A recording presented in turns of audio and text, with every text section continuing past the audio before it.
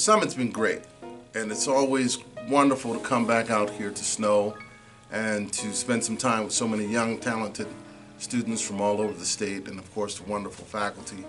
And of course this is really an introduction to the summer workshop that we're doing, which we're really excited about, July 16th through the 20th, where the focus is on rhythm section and vocals. So it's been great. I mean, the students have been great, and some of them were a bit scared, but that's okay.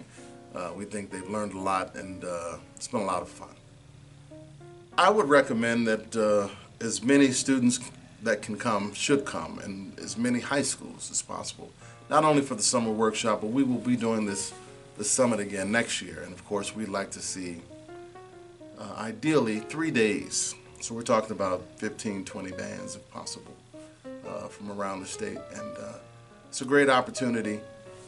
And the way that we do this, we don't believe in first place, second place. It's not a competition.